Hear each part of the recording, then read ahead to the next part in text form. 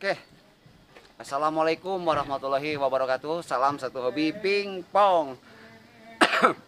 Aduh, batuk. Alhamdulillahirrabbilalamin buat teman-teman semuanya. Untuk hari ini kita masih bisa bertatap muka dalam kondisi sehat walafiat. Mudah-mudahan teman-teman juga dalam keadaan yang sama, keadaan sehat walafiat juga. Alhamdulillah untuk hari ini saya akan memberikan berita ataupun liputan gitu ya ke PTM Jatayu. Jadi sekarang ini kita sedang berkunjung silaturahmi nih. Kalau bulan puasa mah acara roadshow ini tuh ya, tapi sekarang kita bikin liputan karena ada teman kita yang ingin diliput gitu ya untuk memberikan informasi bahwasanya di Jatayu itu ada PTM yang boleh dikatakan notabene ini PTM sudah berdiri lama dan juga sudah mempunyai lisensi untuk PTM-nya sendiri, jadi sudah tercantum di apa itu namanya, di kepengurusan Kota Bandung. Dan seperti biasa ditemani sama ini nih si ganteng kalem Ayi Pales gitu ya. Kita tadi berangkat dari rumah nih OTW sekitar jam 8. Jam 8 sudah sampai tempat, ya mungkin OTW dari rumah tadi sekitar jam 7-an gitu ya. Dan alhamdulillah perjalanan lancar. Tadi juga saya udah sempet main dulu, pemanasan dulu.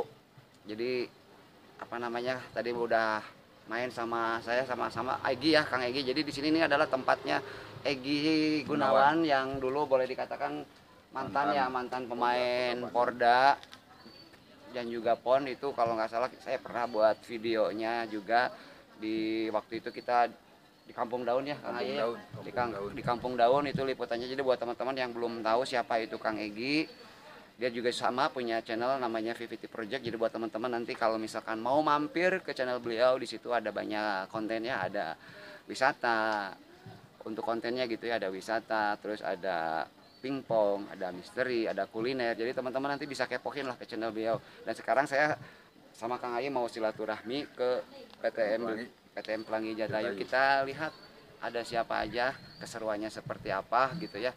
Kita saksikan. Ayo siap ya. Yuk kameramen yuk. Jadi tempatnya di sini nih teman-teman ya. Di dalam. Jadi nanti untuk parkir motornya, ini di sini. Muat sekitar berapa kali, kira-kira 10 mau muat ya? 10 bisa muat karena di sana juga masih bisa buat parkir. Oh, di atas masih bisa tuh teman-teman. Di atas masih bisa buat parkir. Nah, jadi tempatnya di sini. Nah, Kang izin dulu Kang ke dalam Kang. Siap.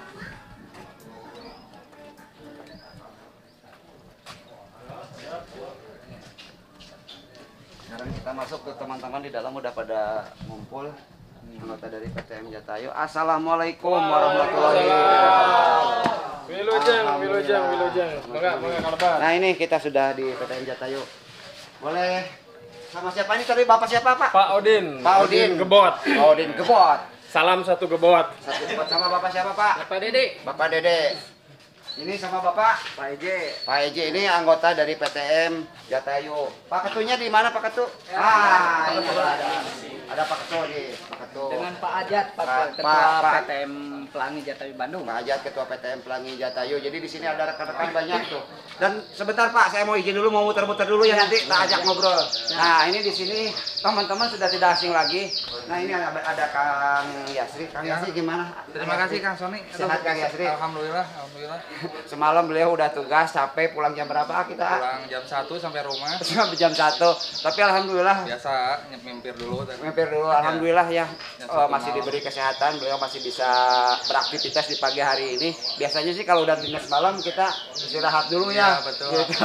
Tapi kita tancap gas lagi gitu. Tancap gas lagi. Padat terus gitu latihan. Dan juga beliau juga nanti insya Allah buat yang di UAH juga bertugas lagi Kang Yasri ya. Jadi Kang Yasri ini ngomong-ngomong kok ada di sini, ini ceritanya gimana ini? Ceritanya panjang. Singkat aja lah, jangan panjang-panjang aja, singkat aja. Ya cerita singkatnya mah, saya kan kuliah di Bandung, dari Tasik itu. Kebingungan kuliah tingkat 2.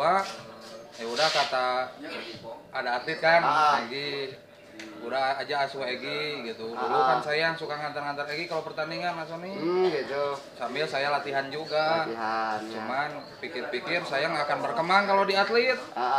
Udah saya oper balik kanan lah gitu jadi wasit. Jadi wasit. Gitu. Nggak, ini sendiri sebetulnya ada di sini tuh emang warga sini kah atau warga sini? Sekarang udah jadi warga sini. Kan, jadi teman-teman ternyata beliau itu adalah orang sini. Jadi boleh dikatakan sudah jadi anggota juga ya, di sini ya, juga, ya. anggota dari PTM Jatayu Pelangi Jatayu, apa belit. Terus juga beliau di sini juga menjadi sekretaris, betul seperti itu, sekretaris PTM, ya. sekretaris PTM, luar biasa teman-teman. Ada Kang Yasri sehat selalu ya Kang Yasri ya. Amin. Saya mau muter-muter nih ke teman-teman Siap, kenalin. Kalau Kang Yasri mah udah pastilah teman-teman pecinta tenis meja mah. Siapa sih yang nggak kenal dia? Kalau nggak kenal dia berarti bukan pecinta tenis. Siapa? Terima kasih. Sini, atur nuhun Kang Yasri. Nah ini kita kedatangan juara kemarin dari kelas non pon kemarin final sama Daniel final sama Andre kemarin dapat juara kedua. Dan juga bocoran nih buat teman-teman yang belum tahu, nanti yang di UA ini sebetulnya beliau tuh sama Andre itu partner nanti ya. Betul tidak partner? Dan juga satu lagi sama Pak Ustadz Adi Hidayatnya sendiri. Cerita sedikit lah kemarin pengalaman waktu bertanding sama Andre. Itu kan padahal kan nanti kan untuk di UA kan itu satu tim. Nah itu kemarin gimana itu main itu fight itu? Fight. Enggak. Fight gitu ya, karena membawa nama baik ya, yang Andre ikut dari DS, Daniel ikut dari NHI. Pengalaman kemarin bertanding, cerita sedikit lah ke teman-teman seperti apa kemarin waktu main sama Andre. Ya permainannya biasa, seperti permainan biasa aja. Cuman Andre ya memang terlihat lebih siap aja daripada saya. Lebih siap. Mengalami kesulitan apa kira-kira? Ya segalanya susah lah. Segalanya susah.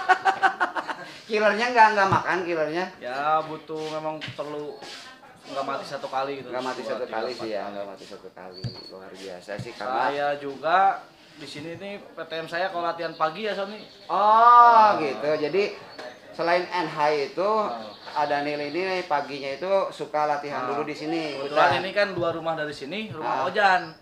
Oh, rumah Ojan itu Irfan ya teman-teman. Jadi Irfan Ojan NHI itu ternyata beliau juga berdomisili di sini karena dia sekarang nggak bisa hadir. Sekarang dia sudah kerja. Ya, lahirnya di PTM ini. Lahirnya di sini. Atau mungkin awal ceritanya Daniel dari sini dulu barengan sama Ojan. Kalau saya dulu di Labora. Oh, di Labora. Benar Labora. Cuman kesini ya sering ke rumah Ojan, sering kesini latihan bareng ya tiap pagi-pagi di sini lah. Apalagi ini banyak lawan. Bintik-bintik. Ini mau sparingan sekarang. Pasti. Ya? Mau sparingan. Jadi saya nanti... kan hari ini ada di tim Sony sama Pales. Oh gitu? Betul. Kita satu tim berarti. Oke, jadi siap. kita ceritanya ini kita lagi silaturahmi gitu ya ke PTM ini. Kalau ibarat ini mah bahasa bercandanya mah kita lagi lagi Sparring lah ya. Sparring gitu ya, sparring sama anggota PTM Jatayu dan ini ikut dari kita tim kita. Jadi Daniel, saya, Pales. Sip. Gitu. Saya udah kalah, nanti tinggal Daniel ya, giliran Daniel. Nah sekarang kita mampir lagi ke sini teman-teman.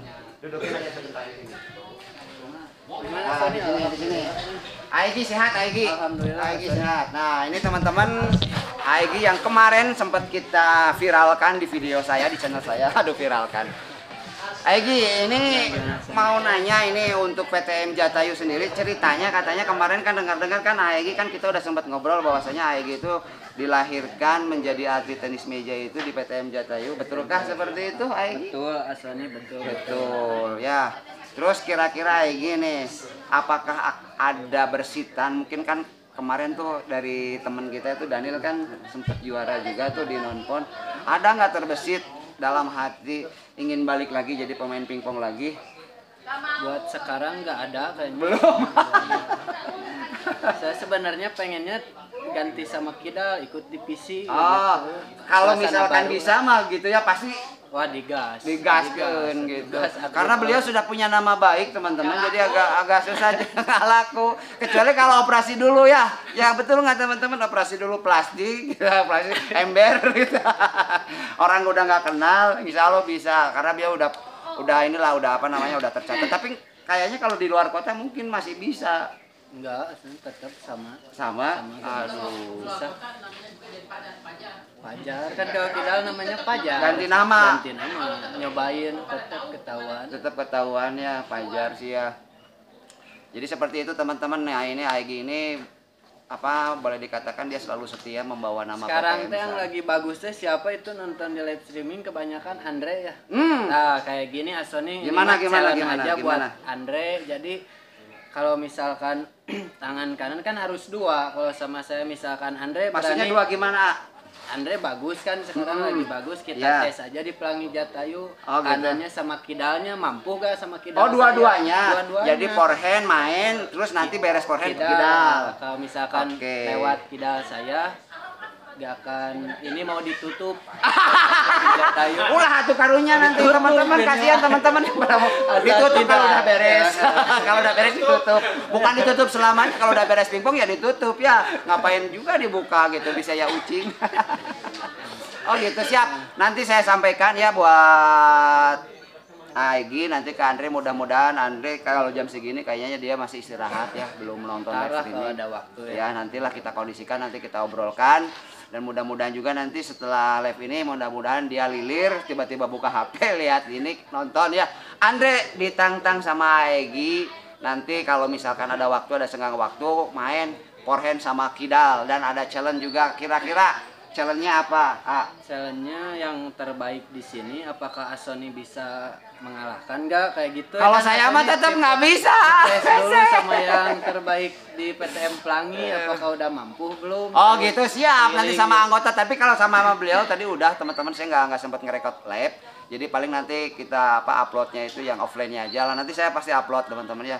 Kalah teman-teman ternyata pakai forehand, pakai kidal. Kamu lebih hese gitu. Oke, sekarang gini ya, Egi, saya mohon waktunya sebentar karena ini buat apa informasi ke teman-teman bahwasanya di PTM Jatayu itu seperti apa. Saya mau langsung nanyain sama Pak Ketunya ya. Pak Ketunya mumpung masih ada, kita ngobrol-ngobrol di sana, Egi ya. Ada punya usaha juga Pak Ketu. Apa tuh? Ada itu. Oh, ada, nanti saya usahakan. Oke, nanti buat teman-teman nih ya, buat teman-teman yang mampir ke channel saya, ya. Ini Aegi ini juga dia punya channel YouTube namanya VVT Project. Jadi buat teman-teman silahkan mampir ke channel beliau, kepoin channel beliau karena di channel beliau juga ada konten pingpongnya juga, dan juga ada yang suka kuliner, ada kuliner. Jadi buat teman-teman nanti buat rekomendasinya, misalkan kuliner yang enak tuh di mana, nanti ada di channel beliau. Juga untuk wisata juga ada. Terus vlog, misteri, kalau teman-teman yang suka horor-horor ada. Jadi di channel beliau ini lengkap. Jadi buat teman-teman mampir aja lah buat hiburan gitu ya. Dan kalau misalkan cocok, suka, silakan di subscribe, ikutin gitu ya. Oke, lagi nuhun ya. Aja ke ketua itu. Kita lanjut ke ketua. Pak Ketua di mana? Kita di sana aja. Siap. Nah, Di sana lebih enak. oh, mau di sana? Boleh, silakan. Atau pakai kursi bener atau berdiri aja. Berdiri aja nggak? Berdiri boleh lah. Berarti diberdiriin, Kak. Bang. Nah, pakai itu tuh, pakai itu. Nah, kita mau ngobrol dulu teman-teman sama udah ketinggian. Oke. Ketinggian nggak? Itu kan ketinggian ya, nunduk. Turun lagi. Tuh, pasangin dulu teman ya. Temen, sabar teman-teman. Aduh, balelo wae. Oke, sambil nunggu kameramen siap, saya bacakan live chatnya. Ini udah ada siapa aja yang nonton di pagi hari ini ya. Ternyata selalu hadir Pak Deden. Ya, Pak Deden luar biasa dari PTM Jero, gede bage, luar biasa Pak Deden. Terima kasih atas hadirnya, selalu hadir, selalu mantau Pak Deden. Jazakallah ya, sehat selalu buat Pak Deden. Terus ada Ajowela siap dari PTM R51 Cipadung hadir. Terima kasih buat PTM Cipadung R51. Aduh, balelol. Siap, ngopi, ada ngopi nanti udah disiapin dari PTM Jatayu, sudah nyiapin kopi dan juga susu gitu ya. Oke. Pak Ketua tadi dengan Pak siapa namanya Pak? Dengan Pak Ajat. Pak Ajat Jatayu, beliau sebagai Pak Ketua dari PTM Pelangi Jatayu. Sudah berapa lama Pak jadi Ketua PTM Pelangi Jatayu? Tidak ada regenerasi atau pergantian ketua, nggak ada ya Pak ya? Nggak ada. Nggak ada. Nah, seumur hidup. Seumur hidup jadi hak paten gitu. Iya, hak paten. Pak, cerita sedikit Pak pengalaman di PTM Jatayu ini berdirinya dari tahun berapa sih Pak? Alhamdulillah kalau ini berdirinya PTM Pelangi dulu tahun 1998. 1998. Saya masih kecil teman-teman. Nah, kebetulan dulu masih bukan PTM Pelangi Jatayu dulu itu. masih disebutnya PTM apa Baraya dulu gitu kan, karena Baraya itu dari semua saudara-saudara Pak. Ya dulu itu. Nah setelah regenerasi karena ini udah vakum 98 2000 itu udah vakum lah, nggak ada yang main. Nggak ada yang main. Nah karena kan belum ada regenerasinya. Nah kebetulan begitu Kang Egi dewasa, SD, baru mulai lagi berjalan gitu, lagi sampai sekarang gitu kan. Nah, gitu ya kebetulan di sini saya terus ditunjuk sebagai ketua gitu kan, padahal saya tuh udah pengen ini ya, udah pengen ganti ya, tapi anggota ganti, tetap masih kekeh. tetap Jadi masih dipertahankan sama anggota. jadi sama anggota itu langsung dikasih label seumur hidup. Gitu ya betul. Dipatenkan gitu. Dipatenkan gitu. Iya, Berarti iya. kurang lebih sudah berapa tahun sampai sekarang ini lah selama pisan. Udah lama ya. Pak, kira-kira selama Bapak memimpin gitu ya sebagai ketua PTM Jatayu, kira-kira nih teman-teman pasti menanyakan gitu kan, atlet yang sudah dicetuskan dari PTM Jatayu itu siapa aja Pak? Kasih bocoran lah ke teman-teman. Alhamdulillah dari mulai atlet-atlet dari PTM itu bisa memunculkan bibit-bibit dari atlet ya Pak ya, gitu dari mulai Kang Egi Gunawan, terus Irfan, Ojan ya teman-teman ya. Ojan, terus apa itu yang satu lagi tuh Rizkan gitu kan. Oh iya Rizkan. Betul.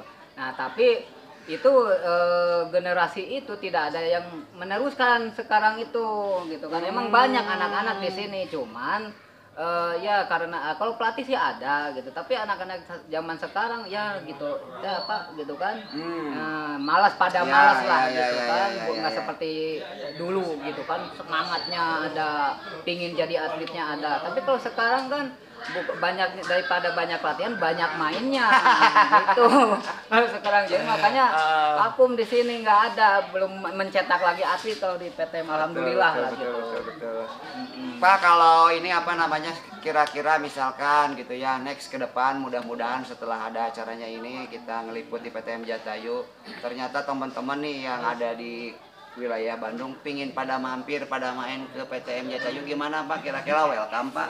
Kalau untuk ini mah ya kalau dari sini ya welcome aja lah gitu kan, hitung-hitung cari pengalaman. Cari pengalaman, gitu. cari Itu kan teman, ya, saudara gitu kan, bersilaturahmi gitu kan.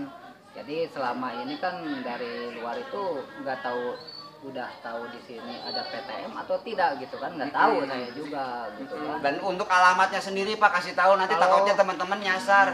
Kalau alamatnya di sini Ptm Pelangi itu kalau ngambil dari itu alamatnya Jalan Jatian Komun Supadio nomor 53 RT 07 RW 06.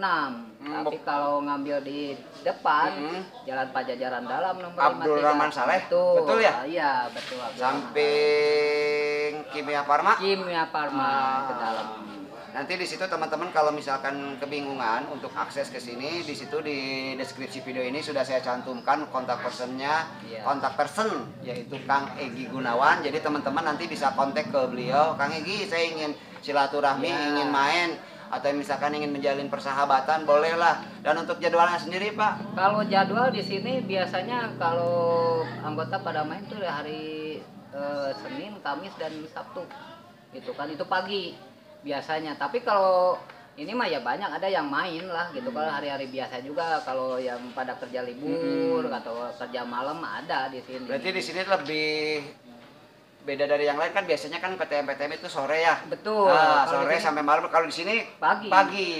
Sampai jam 2. Jam 2 gitu. Tapi kalau misalkan teman-teman mau request, Pak saya pingin datangnya sore atau malam, ya tinggal di calling aja lah ya. Insya Allah nanti juga di sini dikondisikan gitu ya Pak ya. Betul. Gitu. Oke, terus apa lagi ya? Saya nanya apa lagi ya? Oke, ini ada teman kita yang sudah hadir, ada siapa? HM, Ojan. Ada Ojan lagi kerja teman-teman. Ini HM siapa ini? HM. Oke, terus ini Pak, kira-kira untuk kedepannya dari PTM Jatayu, apakah ada mungkin keinginan apa namanya itu meramaikan seperti yang sekarang ini di setiap PTM kan selalu mengadakan istilahnya setahun sekali kejuaraan. Ada arahan ke situ, planning ke situ tidak Pak? Kalau itu ada sih Pak, ya ada untuk arahan, ada turnamen gitu kan setahun sekali. Gitu kan. Cuman kan kita melihatnya dari situasi kondisi di sini, gitu kan, apakah memadai atau tidak gitu kan. Sedangkan kan kalau turnamen besar gitu kan minimalnya ya maksimal 2 lapang. Gitu. Kalau di sini kan apakah memungkinkan atau tidak, tapi kita cuman bisa nanya ke Pak Guru gitu kan, sekretaris saya gimana bisa nggak, oh bisa gitu, cuman nanti kita atur aja jadwal waktunya gitu seperti apa. Tapi selama ini Pak, selama dari berdirinya PTM Jatayu sampai sekarang udah pernah belum? Kalau home turnamen khusus anggota aja sering setahun 3 kali. Tapi intern ya itu betul, ya, tapi yang open kita belum pernah. Karena melihat ininya apakah layak atau tidak gitu kan. Saya itu berpikir ke situ, makanya kan yang lebih pengalaman sekretaris saya. Kan dulu gimana. Kang Yasri ya sekretarisnya. Gitu. Oke, siapa aja atlet yang masih aktif? Yang masih aktif, nah ini ada yang nanya Pak. Siapa aja nih atlet yang masih aktif Pak? Kalau atlet yang masih aktif ya paling juga Kang Egi aja gitu kan. Kalau yang lain ya gitu. Aktif di pasar guys. Gitu. Oke. Kalau yang lain nggak pada jarang kesini. Oke, ada live chat lagi nih, siapa ini? Dari Riki Rianto. Assalamualaikum. Waalaikumsalam. Sampurasun Kang Sony, Rampes ya. Alhamdulillah hadir dari PTM Pelangi Jatayu. Si Hayu. Oke, ada siapa lagi nih? Ada Agus Santo, Ajoela, Irahawe, Ajo Iraha, gitu Kang Sony. Ngaliput di R51 siap. Untuk liputan nanti di R51 tinggal dikondisikan, teman-teman kan yang suka nonton channel saya itu tinggal cari aja di deskripsi channel, itu ada nomor admin. Nomor adminnya itu adalah nomor saya sendiri. Kalau misalkan ingin diliput, ingin didatangin sama kita nih YouTuber Pingpong gitu ya, tinggal dikontak aja, tinggal dikondisikan waktunya kapan kira-kira bisa. Jadi kalau misalkan liputan ke sana minimal anggota di sana itu ada semua teman-teman. Jadi jangan sampai nanti saya datang ke sana cuma ada 2 atau 3 orang kan. Kasihan teman-teman yang lain juga kan pingin ngobrol, pingin masuk YouTube. Siap lah, pokoknya mah nanti dikondisikan untuk Kang Agus ya. Kalau misalkan Kang Agus nanti pingin diliput untuk PTM R51 ya, yang di mana itu? Cipadung ya. Dan juga nanti untuk ini Pak Deden dari PTM Jero waktu itu pernah sempat ada kontak-kontak ya mau diliput, cuman karena durasi pertandingannya itu boleh dikatakan cukup padat ya, hampir seminggu sekali. Jadi saya repot Pak. Biasanya liputan itu kalau dulu tuh bukan dulu, kemarin waktu bulan puasa kan itu kan libur ya Pak pertandingan. Jadi kita malamnya itu sama Kang Ayu itu roadshow 1 bulan full itu datengin ke PTM semua. Jadi buat teman-teman yang belum sempat ya mohon maaf gitu ya. Kalau misalkan yang tahu silakan dikontak aja ke saya gitu ya. Tinggal dikondisikan waktunya. Oke Pak, saya juga mau ikut latihan Pak di sini Pak. Kira-kira ada informasi tambahan apa nih buat teman-teman pecinta tenis meja Pak? Ya udah cukup aja. Cukup atau misalkan mau ngajak-ngajak silakan teman-teman mau bergabung gitu. Ya, silakan aja ya kalau itu siap. Ya untuk teman-teman pecinta tenis meja kalau mau ikut bergabung di PTM Pelangi 2%. Aduh. Silakan aja datang nih gitu Pak. Silakan datang aja ke PT Pelangi Jatayu Bandung, alamatnya Jalan Komun Supadio nomor 53 Blok 72 RT 07 RW 06. Kami tunggu kedatangan dan kehadirannya di PT Pelangi Jatayu Bandung. Urang ngaliwet bareng guys. Ngaliwet bareng bersilaturahmi. Silaturahmi gitu ya. Iya. Oke Pak, hatur nuhun Pak, terima kasih. Ya, jadi buat teman-teman seperti itu aja untuk berita liputannya. Nanti kita saksikan tuh ada Daniel, ada Egi, tuh udah pada kumpul. Kita di sini mau main teman-teman ya. Jadi buat teman-teman di luar sana yang misalkan menginginkan untuk mendapatkan liputan atau misalkan PTM-nya ingin diliput, ingin kedatangan, tinggal dikontak aja itu di channel deskripsi saya ada nomor saya. Silakan teman-teman yang tidak tahu tinggal kontak saja, tinggal kondisikanlah waktu dan tempatnya. Nanti saya insya Allah akan datang ke sana ya, yang namanya diundang insya Allah pasti saya hadir. Oke, mungkin saya hanya itu aja informasi yang bisa saya berikan ke teman-teman, bahwasanya di di Jatayu ini ada PTM namanya Pelangi Jatayu. Atlet yang dilahirkan di PTM Jatayu tadi sudah disebutkan, diantaranya Irfan yaitu Ojan dan juga Egi itu mantan pemain PON dan Porda juga. Terus juga ada siapa lagi tuh, satu lagi ada Piskan gitu ya, dan juga mencetak ini loh wasit go internasional Kang Yasri Muntas teman-teman loh, Kang Yasri. Jadi beliau ini dibesarkan juga di sini gitu ya, belajar pingpong, belajar ngawasitin, mungkin cikal bakalnya mungkin dari sini mungkin ya, saya takut salah nanti ngobrol lagi lah. Oke, buat teman-teman hanya itu aja, kurang dan lebihnya saya mohon maaf. Buat teman-teman selalu tersenyum, sehat selalu, salam satu hobi pingpong.